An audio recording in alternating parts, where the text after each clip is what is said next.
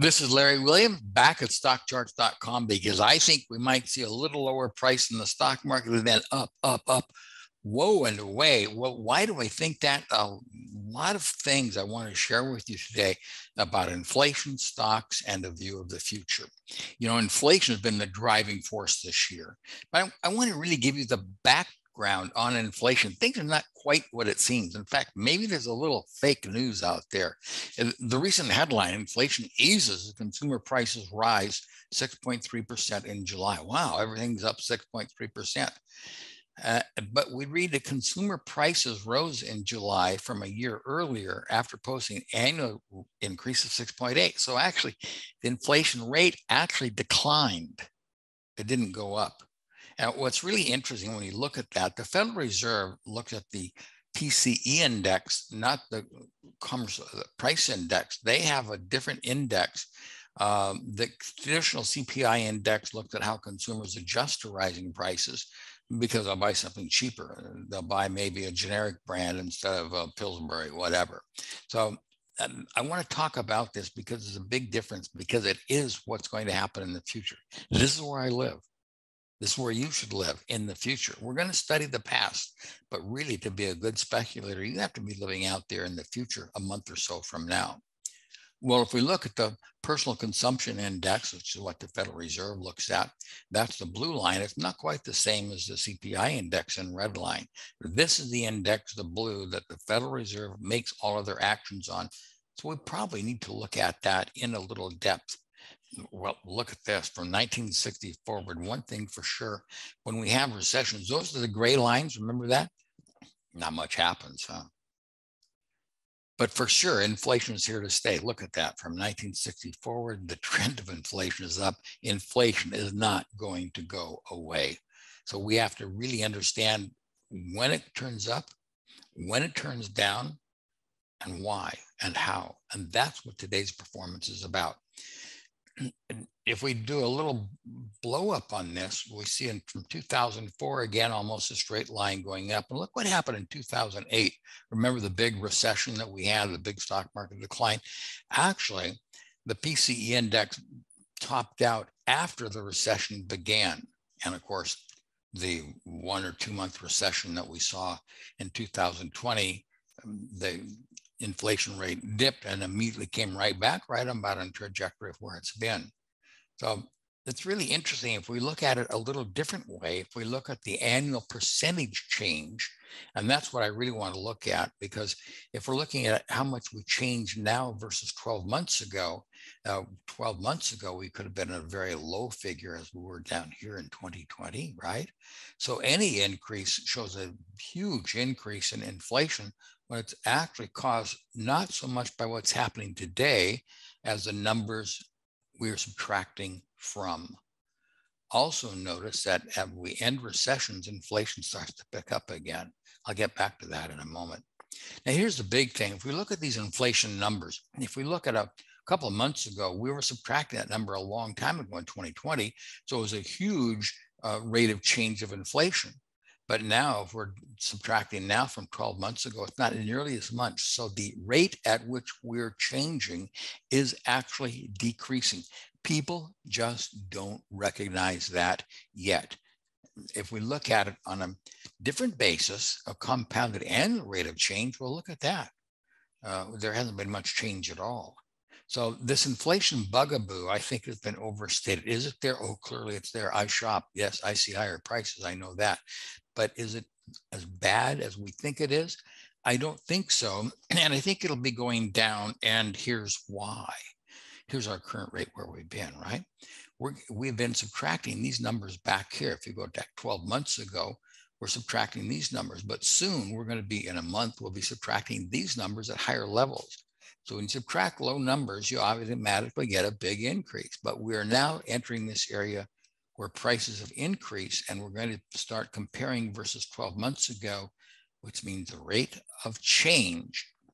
The rate of change is not exactly inflation. Inflation prices aren't up 8% from some time period. They're up from 12 months ago. That's the rate of change that everybody is focused on that has been driving stock prices. And the rate of change, as you can see, just because mathematically, we're going to be subtracting not these numbers, but larger numbers. It will be going down. Printing money, is that the cause of inflation? Could be. A lot of people said that. I used to think so, in fact. But if we look at the data on that, wow, wait till you see what I have to show you. And not only that, there's some blockbuster data I'm going to show you coming up on some specific trades coming up, and what I think is the real driving cause of inflation, which I was shocked when I found this out. I think you would be as well. So first of all, though, stay tuned, because ChartCon 2020, StockCharts.com is bringing a bunch of us into Seattle. We're going to do a special presentation for you in October. A little bit more on that later as well. Okay, so here we are. CPI, that's inflation, is the black line, and money supply is in red. Now, conventionally, you would think when money supply increases, red line goes way up, we should inflate. We didn't in 1998. Again, we saw deflation, actually, or the rate of change of inflation went down in 2001, 2002, and money supply increased rapidly. That's not quite what we thought the way the world worked. A big increase in money supply from 2005 all the way into the middle of 2009, after almost the end of 2009, and we did get some increase in inflation. And then when money supply came down, but hold on, look at this. Inflation started to decline prior to money supply declining. So the relationship that we thought was there, even in the Jimmy Carter era, we're going now all the way back to 1966, 67, we had a big increase in inflation in 73, 74, but look at money supply was actually down. And then money supply came up a lot, and look at what happened in CPI, it was actually down. So this idea that money, the amount of money in circulation drives inflation, it's not in the data. Now here we are, and come to where we are right now. Again, we see inflation in black and money supply in red. And there's been an increase in money supply. And yeah, we got a little increase in inflation. We certainly did here recently. And this may be the good news. Look what happens if we do a forecast out, money supply comes down, which would suggest that inflation is going to come down, which, as I'm going to show you in a moment, will be very bullish for the stock market. And speaking of the stock market, here it is. This is a thing that just blew me away. Look how closely the stock market parallels. The stock market is in red here. How closely the stock market parallels the black line inflation. Just there it is. Look how closely they follow one another. Again, we see this in 2001. Inflation comes down, stock market comes down. Stock market goes up, inflation goes up. Stock market comes down, inflation goes down. Oh my gosh, what's going on here? And again, a longer term view from 2009, there it is. Stock went down, inflation went down. Stocks go up, inflation goes up. Stocks dip, inflation dips. Stocks rally. Oh, the big crash we saw in 2020, the COVID crash, if you would. Stocks went down, inflation went down, and they both rallied together. They're almost hand in glove, aren't they? Well, hold on. This is what's really happening. And this is a blow up of where we've been. So you can see again how tight that relationship is. But that relationship is based on, hold on to your popcorn, the stock market in red pushed forward about 8 months. In other words, the best predictor of inflation looks to me like it's the stock market. Yeah, hold on to your popcorn. What's going on here? Look how closely we saw that relationship in all the prior charts. You can go back and review this on YouTube. And it's a really tight relationship. In other words, the decline in the stock market is going to help us see less inflation. It seems to be one of the very best predictors of inflation. And I think that's just wildly bullish, because if we're going to start to decline here, we're going to see a lot better opportunities in the stock market. That will be bullish. So watch that one closely. So this is really shocking news to me. If we had it all wrong, stocks predict inflation, not the other way around. Now for the data, just so you know, I'm using the Dow versus the 3-month annualized percent change of the sticky price index. That's also another inflationary index that the Fed follows. So that's the data that I'm using. For you data people, I like to see exactly what's going on. There it is. That's what it is. There's also a cycle to inflation. We've talked about that a lot here in StockCharts.com this year. You know, my cycle for inflation says we start to go down. And after we have the last month, we went down. I think the next reporting period, we'll see it go down again. And these peaks and inflation can be significant. So what drives stock market prices? Oh, this is really important to us. What really is the big, strong influence to prices? Can we narrow that down a bit? I think we can, and let me show you how. First of all, do interest rates matter? We're looking at the 10-year constant maturity rate here. And a couple of interesting points. Look at the recessions again, or the gray lines. And interest rates have been going up when we get into the gray line for the most part. Well, currently they're going down. Now we can get into a negative zone, which some people think has been bearish, and sometimes it seems to be, and sometimes it isn't. So if we start to look at the relationship, I'm going to look at the 10-year, 3-month maturity yield, but inverted, turned upside down. Look what I see. Look how closely the stock market follows that inverted yield. There was a crash of 2009. And this seems to be the big takeaway. When this yield bottoms and starts to come up, it forecasts stocks will do that. When we're getting a low in yields and they start to come up, stocks later on rally. Seeing the same thing over here. Again, we see the same thing over here. And then 2017, this huge rally in the stock market caught a lot of people by surprise, including me. But once those rates started to go back to the upside, oh my gosh, look at that. Away went the stock market.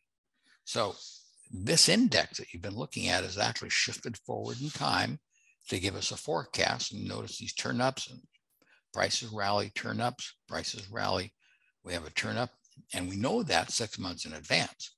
The 2 rallies that we saw this year, look at that. We had a turn up known 6 months in advance, and look where we are right here, right now. We have had a big turn up in this index, the 10-year, 3-month maturity inverted, as we saw back here, we saw over here, we saw here, we saw here. It looks to me like the yield relationship for the stock market is now turned bullish. It's in the process of saying we should see a significant intermediate term low in the market. So we might go down a little bit, but it looks to me like up, up, and away. I've blown this up so you can see it a little bit closer. You can see again the relationships when this yield red line starts to turn up, what happens. And that's, remember, these points are known prior to it happening. Like we know now, we've known this for some time. This appears to be the general roadmap. Will it be this extreme? No, I don't think so. But is the bias to the long side? That's what's important. Yes, it looks like based on interest rates, there's a really bullish bias coming into the stock market right here, right now. There's also a trade coming up here real soon. I want to call to your attention. I think you're going to like this a lot. This is the short-term trade, but it's been a really powerful one. So let's look at it. If we look at my seasonal indicator in StockCharts.com, which is what we're looking at right now, we see that the seasonal pattern in September, here's September and here's October, we usually have a little dip, a rally, and then we start to come down the last few trading sessions in October. Now, is that significant? Well, yes, it can be significant. Let's take a look at that. But we know we have a bias. We usually see in the past, stocks have usually declined somewhere around the middle of September. That's what we would expect to happen this year. How significant is this pattern? Does it happen often? Let me show you. If we were to sell on the 12th trading day of September, that's the S&P 500, the S&P E-mini contract. We're going to use a $2,200 stop loss. Not all these trades work. We're going to hold this for 2 days and then look for the first profitable opening to exit the trade. That's our entry, just real simple, buy on the 12th trading day, or sell, not buy, sell on the 12th trading day of September. We could have a $2,200 stop loss. After 2 days, we're going to look for a first profitable opening to get out. In the last 24 years, that trade has been successful. It's made $18,950 and 91 That's right, 91% of those trades were profitable. In fact, look what starts to happen around the end of September, trading to 11, 12, 13, 14, 15. Look at all that in the last couple of days as well, again with 91% accuracy. So what do we see here? We see there's a huge bias in the market in September for prices to go down, not to go up. And of course, we saw that visually here. This is what usually happens. So the latter part of this month, what do I think? I think short-term traders want to focus and look for selling opportunities for a decline of some sort at the end of this month. So get ready, because again, we're living in the future, right? We're already looking at the end of September because we do live in the future. Now, how long do you want to hold that? We can test actually if you hold it for 4 sessions instead of just 2, your profits go up to $20,000. Your accuracy dips to 87%. So you see the accuracy isn't quite as good if we just get out as soon as we can. First profitable opening, we're actually 95% accurate in the last 24 years, and we don't make as much money. So you as a trader have to balance out your accuracy versus your risk reward. But clearly we see we don't want to hold it 8 or 9 days because we start to lose money, don't we? The most highest accuracy comes getting in and getting out as soon as you've got a profitable opening.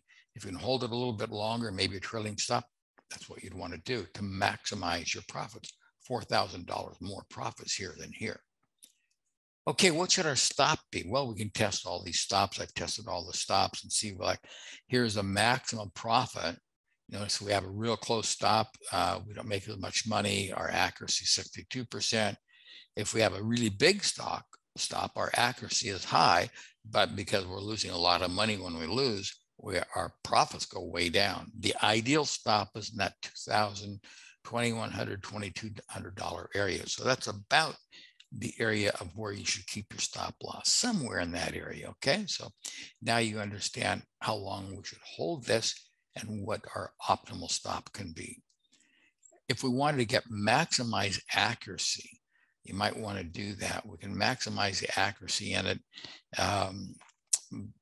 But again, holding it, as we see, 4, 5, 6 days, our accuracy stops to decline. So the quicker you get out of it, the higher your accuracy will be.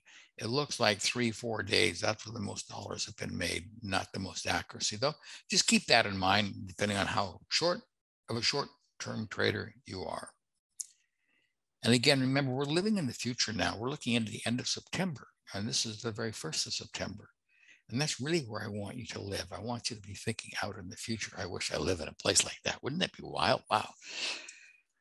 Maybe someday people will. Who knows? So let's look at this pattern so I can drive this home to you. This was a pattern in 2021, just last year. There's a 12th trading day of September 11th. Look what happened.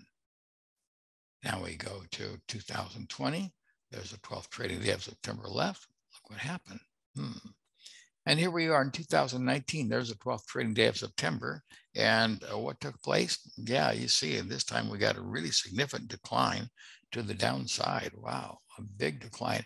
So this end of September sell doesn't tell us the magnitude, but it clearly sets up some opportunities. As you can see, on the downside, there's been a strong bias there. Of course, we've only looked at a couple of years. So let's look at 2018. Now we're 1 day from the high closing. It's actually this trade, we would have been stopped out the next day. No, we got out over here. Didn't get quite stopped out. We exited over here with our first profitable opening. But again, you can see this area, time-wise, is an area when you want to be looking for sell signals in the stock market, in the S&P 500, in the triple Qs, in the Dow Jones Industrial Average. Okay, here we go to 2017. There it is again. Boom, the market just runs into something on the 12th trading day left, has an immediate decline. It did go higher this year. It didn't crash like it usually does, but was there a trading opportunity? Oh yeah, you bet. Big range move to the downside. Something's going on. Something's going on at the end of September every year. Here we see again, there was a trade that we had already declined and started to decline again. Stopped out of this trade. They're not all winners. That's why we need to use a stop loss. Well, this one could not have been any more perfect. In 2015, the absolute day of the high before the big crash all in the marketplace, look what happened. There it was. Boom, boom. and to the downside prices went. Pretty amazing how strong this has been. Now, this is not the first time I've talked about this. We talked about this last year on StockCharts.com. This is a trade I've been following for about 11 years now. So this has been really in my life out of sample. Here we are, 2014, 12 trading day left. Look what happens. The strong influence, something going on, some cosmic thing is happening. There it is in 2013. Look at that. Yeah, see how we can live in the future, can't we? We can actually see things now developing into the future, which is really what we need to think about. You know, most people read the newspapers about what happened yesterday. What happened yesterday doesn't mean very much. It doesn't help us make money tomorrow. That's why we have to be thinking about the future, not just today, and not what happened. We have to be thinking about what's going to happen. That's when we become a real speculator. Here we are in 2012, market runs up, 12 days left in September, and down it comes again. Well, you can use StockCharts.com for this. You're going to find this helpful as well. Here's my true seasonal pattern in StockCharts.com. Here's where we are right here, right now. We expect a little bit of a bounce coming in the marketplace. Then we come into that end of September trading pattern. So those of you who are using StockCharts.com, you can put my true seasonal indicator up there, which is the only one that really works because it allows you to do serious research. And you can see as we get into the end of September, there it is, a trading opportunity developing for us. So get ready for that. What happens when inflation abates? We talked a little bit about that. The red line is CPI. Well, notice when inflation starts to come down, whoa, stocks go up. Inflation starts to come down. It was in 1970, stocks went up. In 1974, 75, inflation came down. You can see what happened to stocks. In 1980, inflation came down, stocks went up. In 1990s, inflation came down, stocks went up. Here we are at a big crash in 2008. Inflation actually started to come down prior to the market low, and prices went up. So it seems like there's some predictive quality. When inflation comes down, prices will go up in the future. That seems to be what's going on in the relationship between inflation. The most significant thing, it looks like not just the direction or the absolute number, but these turns in inflation. And this is where we are now. As you know, I believe we're going to see the red line come down further here, which would be comparable to this or this, which suggests higher prices coming in the future. Inflation comes down, you can expect higher prices, higher stock prices in the future. That's where we are now. So I could be wrong. I don't think I will be, and I could be. So we need to watch this carefully. If you start to see inflation come down this next month, reporting figure, well, then we're pretty well locked in. We turn the corner here, and that would be one reason to be quite bullish on the stock market. These charts are done, by the way, using Timing Solutions software for cycles and the Intermarket charts.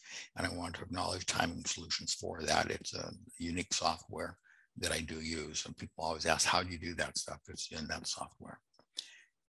Oh, I love this ad. I remember this ad when I was a kid. They laughed when I sat down to play the piano. Well, people laugh when I sit down to make market forecasts. I've done, people, oh, you can't forecast the market. Well, you can forecast it. Anybody can forecast it, but can you be correct? Can you be accurate? Well, here's the last StockCharts.com forecast that we did. We said we should start to rally up and start to come down in September and set up an October low. Well, we did continue rallying. As you know, we rallied up here and we started to pull back into this area now. So yeah, we can get a pretty good idea of the future. And this is what I think is coming up. This is a very long-term cyclical forecast of the market. Right around the 1st of October, it looks like we should start to go up, up, and away. Remember, this was the forecast we started to see down. That was done 1st of August.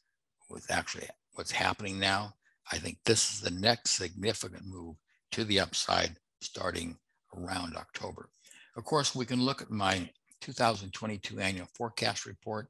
The blue line also looks in the future. It sees things in the future. And what does it see?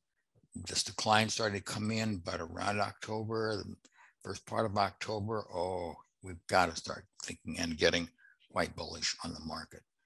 This is a strong pattern we've seen for a long time period of the market. Most people know usually prices rally in October, not always, however, but certainly this year, given what we've seen with interest rate charts that I showed you, remember those? With the inflation turning down chart that I showed you, remember those? It looks like it's time for us to start to think pretty seriously about getting long. Actually, we have seen this pattern before. If we go back to 1913, the red line is exactly what happened, the same price pattern in 1913.